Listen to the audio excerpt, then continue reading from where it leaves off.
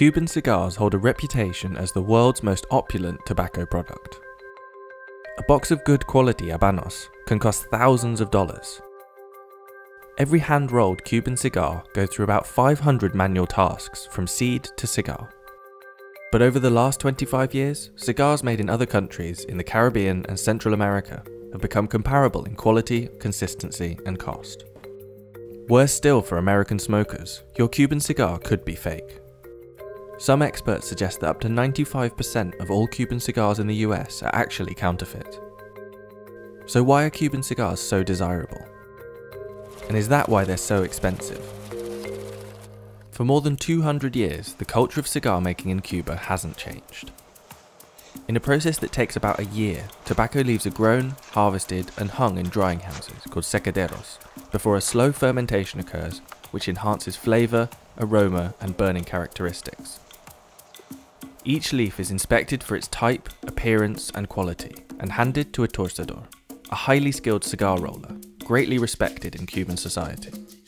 Bueno, yo me llamo José Castelar Cairo, trabajo aquí en La Triada, soy tabaquero hace 61 años. Para hacer un tabaco aquí en Cuba se depende de 5 tipos de hojas. Una hoja que se llama ligero, que es el que da la fortaleza en el tabaco. Otra hoja que se llama seco, que es el de la aroma. Otra hoja que se llama volado, que es el que se encarga de la combustión dentro del tabaco. Le sigue el capote, que envuelve el ligero, el seco y el volado.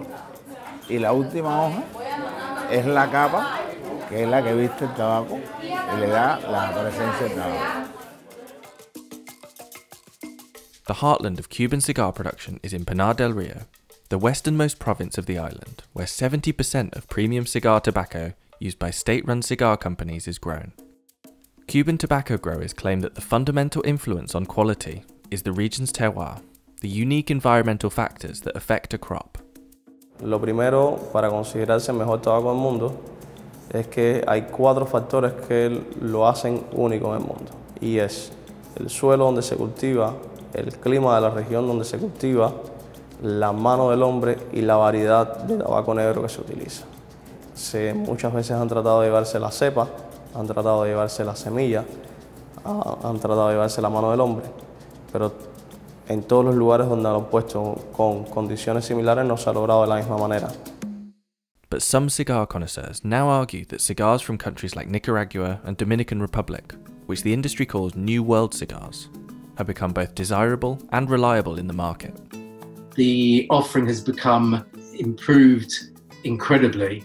The presentations are excellent, the blending is excellent, the construction is excellent. In very general terms, New World cigars are better quality than Havana cigars because they have better quality control procedures. Havana have been very much behind the curve on quality control. I would say on an average box of Cuban cigars, 25 cigars, it's not unusual to get 3 that are unacceptable in terms of quality, usually in terms of construction more than blending. Whereas on an average box of 25 New World cigars, I would expect all 25 to be absolutely perfect. Despite the flaws in quality control, Mitchell, who's an expert in vintage Habanos, still prefers Cuban cigars. I would say I smoke 8 Havana cigars to 2 New World cigars, and I absolutely adore Havana cigars. However, I very much appreciate New World cigars as well. It's nice to mix it up because there really isn't better, there's only different. So, you know, it's not a case of Cuban cigars are the best. They're the best for me, they're the best for a lot of people, but 40% of our customers, the best is New World for them. So it's just personal preference. In addition to quality, there are a few fundamental factors that determine the price of all cigars. Firstly, the size. Measured in both length and diameter, generally speaking, the larger the cigar, the more expensive it is. Secondly, the vitola. Differently shaped cigars which take extra time and consideration when rolling. Thirdly, the age.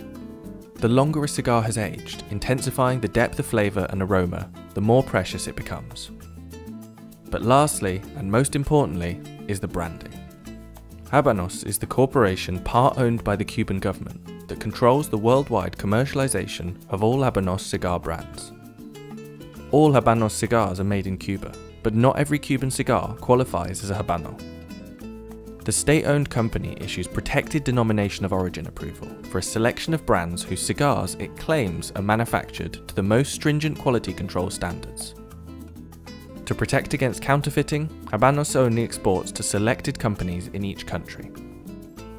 The only nation it does not sell to is the United States, which hasn't allowed the import of Cuban cigars since the 1962 embargo actioned by President John F. Kennedy, who just hours before signing the decree banning all Cuban products from the United States, ordered his press secretary to buy over 1,000 Cuban cigars. Not only did this ban increase the desire for authentic Cuban cigars for American smokers, but it also created a booming black market for smuggled and counterfeit cigars. There's just so many fakes around in the US. You can't buy Cuban cigars and get them shipped into America. It's illegal for the Americans.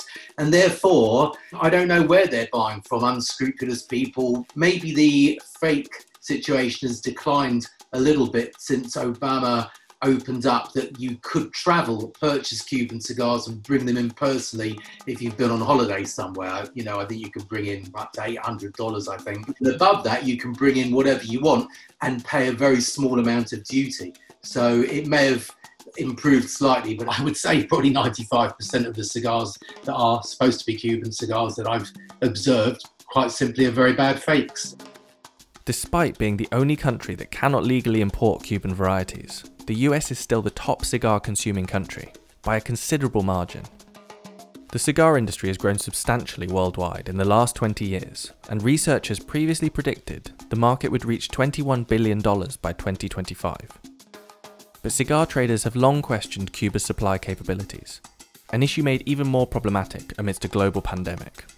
Can Cuba continue to supply as much as we need to feed the demand of our customers, from agricultural problems to shipping issues recently due to coronavirus slowing down all the shipping lanes? Will that ultimately feed through to the market by prices increasing or discounts reducing? That remains to be seen, but I think that's the more likely scenario. As with any consumable, taste and enjoyment are subjective. Considering its depiction as a status symbol in society for over a century, it's reasonable to say that the allure of Cuban cigars is somewhat based on prestige. And although high prices are fetched for some Habanos, particularly where outlawed in the United States, in recent years all variety of premium cigar have become uniformly priced. Nonetheless, despite an increasing appetite for cigars from other countries, some connoisseurs will insist that the most authentic smoke comes only from Cuban cigars.